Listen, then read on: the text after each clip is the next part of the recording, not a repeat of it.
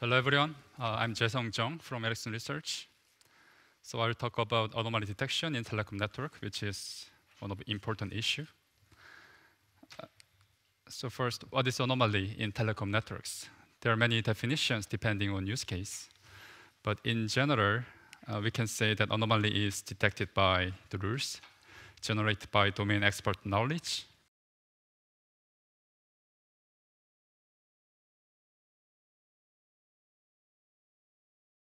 of the traffic volume, which is one of KPI.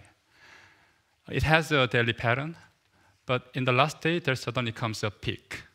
Then we can say that this is anomaly because it's different to normal pattern.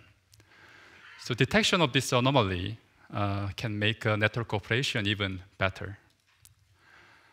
So in the network structure, this anomaly can happen from either the mobile infrastructure side or end user side. So once the anomaly happens, the signature of this anomaly will be delivered to network operation center through the network. And if we can add an analytics functionality to the stored data or the network entity itself, then we can provide a better and correct anomaly detection to network operation center. So Ericsson actually provides several analytics solutions to the customers for different purpose based on the network data.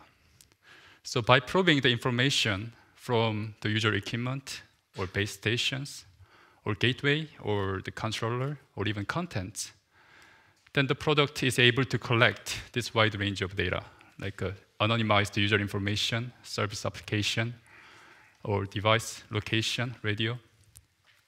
And on top of this data, the analytics solution will run. But this data actually generates a massive influx of time series data stream towards network operation center. So this massive amount of data is generated due to, for example, a number of KPIs, like a number of trigger types or traffic volumes, or number of user, or channel quality, whatever. And also this is generated by a number of levels of aggregation, like per cell time series, or per user time series, per application time series, or per, say, user equipment time series. And this kind of diversity will explode as IoT and 5G comes. And this amount of data cannot be handled by the engineers sitting in network operation center. And this is why this real-time anomaly detection is very important in the perspective of scalable operations. So by adding the anomaly detection in between, so we can let this anomaly detection filter out the normal behavior in the network and only report the important anomalies to the network operation center, then they can obtain this observability on the network, and they will do cost saving. And by taking on other action on this anomaly, they can enhance user experience as well. So we can say that in this perspective, one of the key performance metric in this problem is the low false positive rate. So let me say our problem description in this talk. So we focus on a single KPI time series per cell. So for each cell, we will observe the time series parallelly. And this is a real time, and we observe one value per cell. And we want to decide whether this value is anomaly or not. Here, our interpretation of anomaly is a large deviation from the normal pattern. A large deviation on normal pattern, we will discuss that in this talk. But there is a challenge. The first challenge is a noise in time series. And this noise will be larger and larger as the aggregation level becomes smaller and smaller. For example, per cell time series or higher time resolution will incur the noise. And according to our observation, we observe a lot of cells have irregular repeating patterns due to certain reason. But we want to still find the normal pattern in this case. So we take a machine learning-based approach. So imagine that this green one-day time series curve is a time series for tomorrow, which is not observed. But still, we want to detect these two anomalies in real time. So our approach is first, we forecast the tomorrow's time series traffic. Here, the KPI is not traffic, but number of users. We focus on number of users in this talk.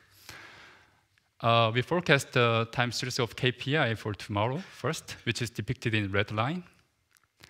And we subtract this forecast from the original data, then we obtain this blue residual signals. Then by setting a threshold on it, we can detect this two anomaly correctly. So two key questions in our approach is the first, pattern forecast, and second, how to set the threshold. So let's discuss first about pattern forecast. So let me give an example. So for the forecasting, we have to train the pattern first. So let me show you the pattern training result.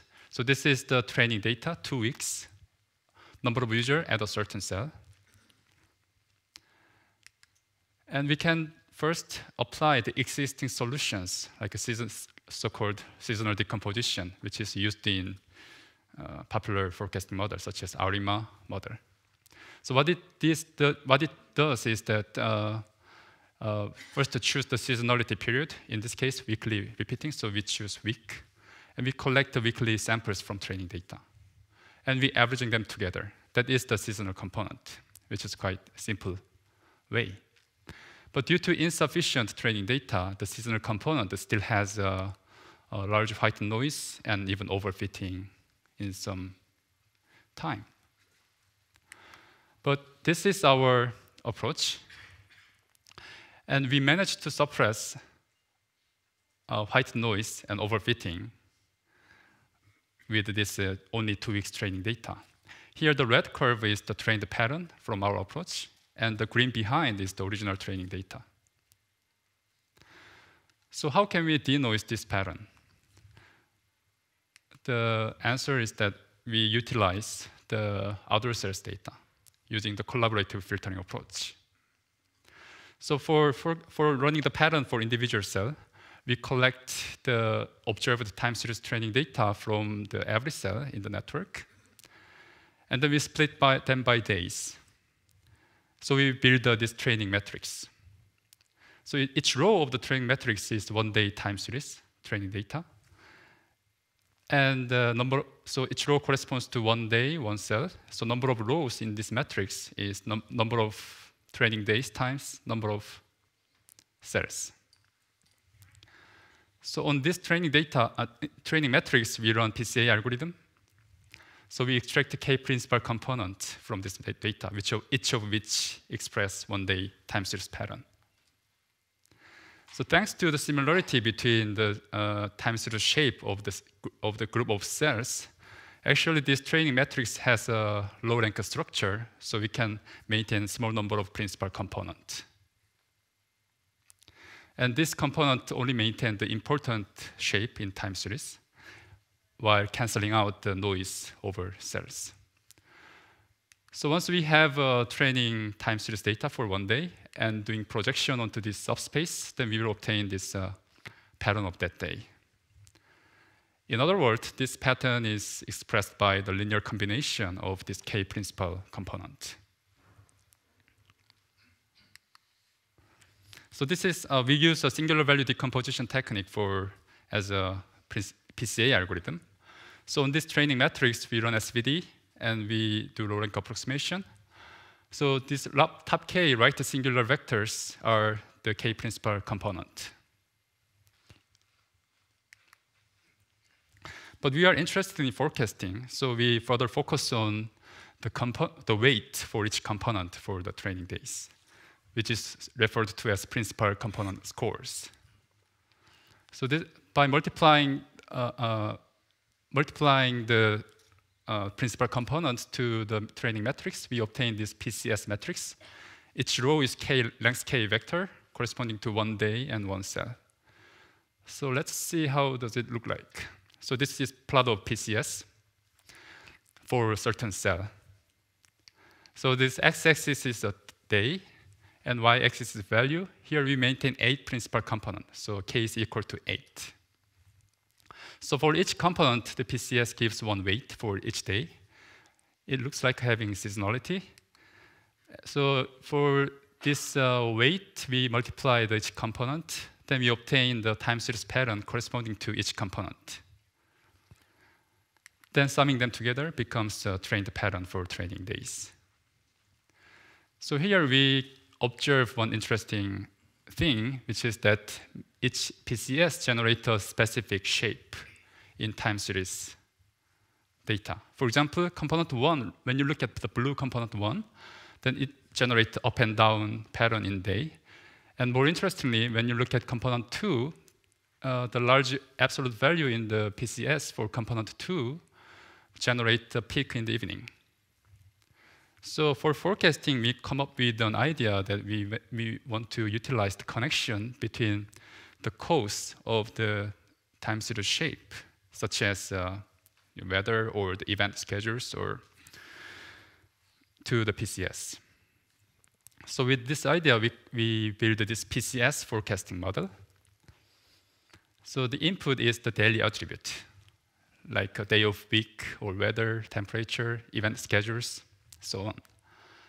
And the output is the principal component scores, which is nothing but the weight for each component. So we can collect this PCS from the training data as well. So and we can collect daily attribute from the external source. So with this input and output samples, we can train this forecasting model. And with this model, for the forecasting for tomorrow, for example, we collect daily attribute for tomorrow, which can be known in advance. Then using this trained model, we compute PCS. And we already have a principal component from the training data. We multiply it, and then we obtain this forecasting. So maybe one example for this forecasting model can be deep learning. There are many candidates, but still developing this neural network is work in progress now. Now let's move to the threshold setting. So once we forecast time series pattern, we get the residual. So we take a simple approach. We build a statistical model on it. Again, with the training data, we get the pattern and we get the residual data, blue signal here. And we just plot the histogram on it. And the red curve here is the Gaussian distribution. And it looks like not well fitted to Gaussian distribution. And this is because this residual data still has a seasonality. High noise in daytime, low noise in nighttime. So it's very hard to find the distribution. But if we normalize this residual data by square root number of users, and by central limit theorem, we can obtain this Gaussian distribution. And on this Gaussian distribution, we set the threshold with the parameter epsilon. So with this threshold, it satisfies the property that the area between this threshold is 1 minus epsilon.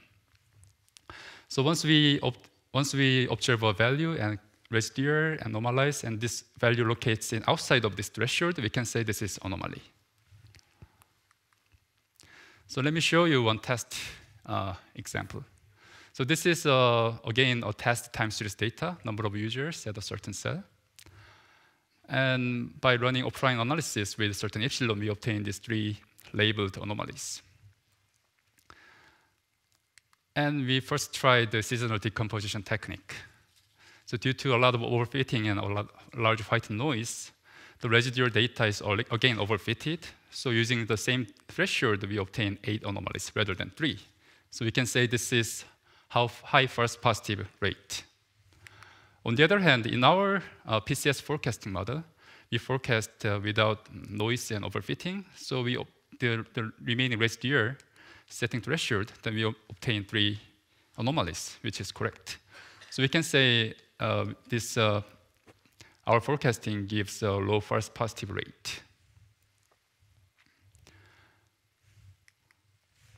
So this is another preliminary result over 40 cells. We choose 40 cells which has a seasonality, so that the seasonal decomposition can work.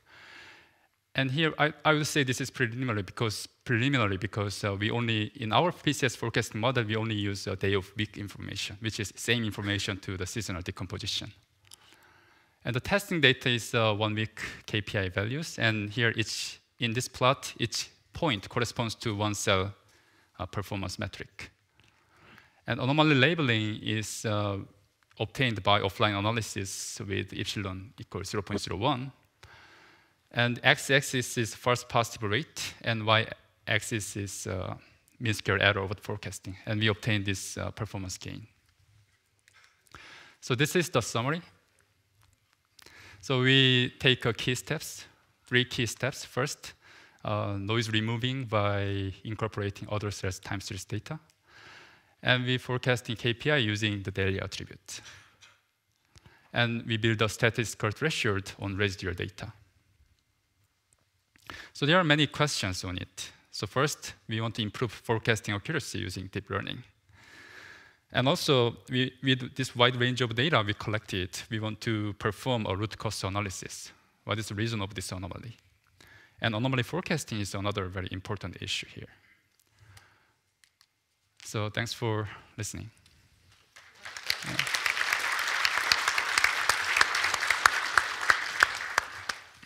So do we have one quick question for this speaker? Over there?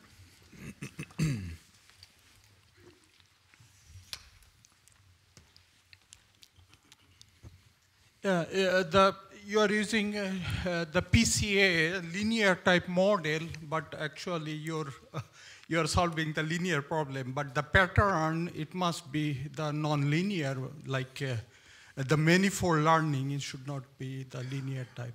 You need to have a non-linear model to get the right pattern, even though you are using the linear. Yes, I agree. So in this case, we use a linear model, but then how affect your prediction? This is must be, I mean, should be take care.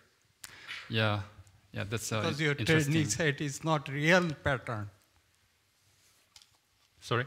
I mean, your training set doesn't reflect the real pattern. I mean, in the data, because you're using the linear, I mean, LDA type model.